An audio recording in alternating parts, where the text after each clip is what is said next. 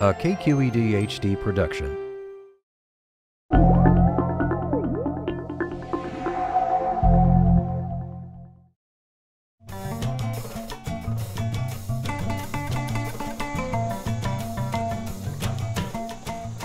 My name is Brian Fisher. I'm an entomologist at the California Academy of Sciences.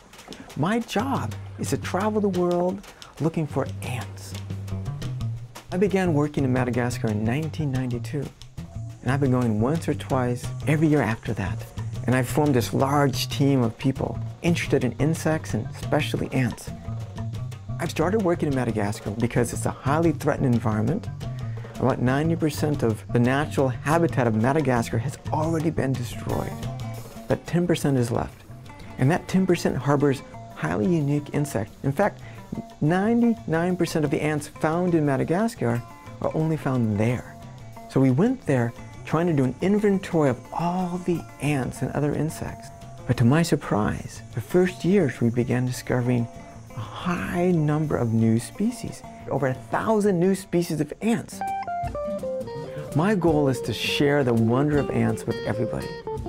And I hope at the end, more people will realize their value, their beauty, and why we need them.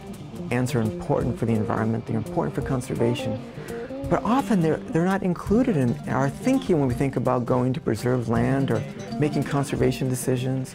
I hate it when they get in my beard. And I wanted to change that. I wanted to actually move ants into the center of conservation planning. We're witnessing, in many areas of the world, kind of the last conversion of wild areas to gardens, to farms. And we have a choice to make.